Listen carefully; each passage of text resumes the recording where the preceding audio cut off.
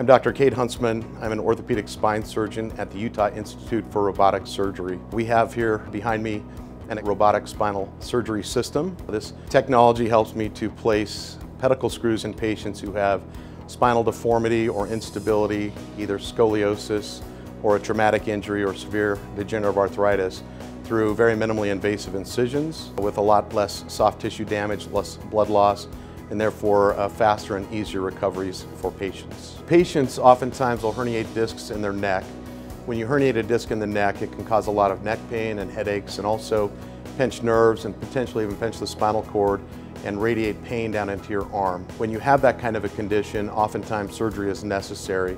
Classically, the surgery for that was a fusion, but we have some great technology now that allows us to replace that disc. We have a disc replacement that, instead of fusing those levels, we place an artificial disc similar to a total joint in a hip or a knee, and replace the disc so that it allows the patient to continue to have motion at that level. This is a great technology for somebody that's younger, who's very active with these arm pain symptoms, neck pain symptoms. This will help to alleviate those symptoms through a very minimally invasive approach.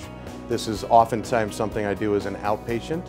So it's about an 1.5 to 2 inch long incision on the front of the neck. And we go in minimally invasive, remove all the herniated disc, and replace it with a disc replacement. The disc replacement is made out of metal and plastic, and then it allows the patient to have normal motion or near normal motion in their neck.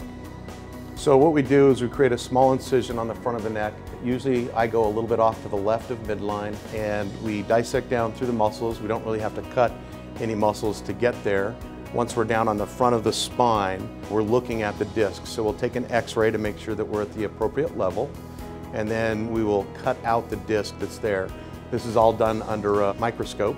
I have an assistant standing opposite, and they're helping to hold muscles out of the way so that I can do this through a very small incision.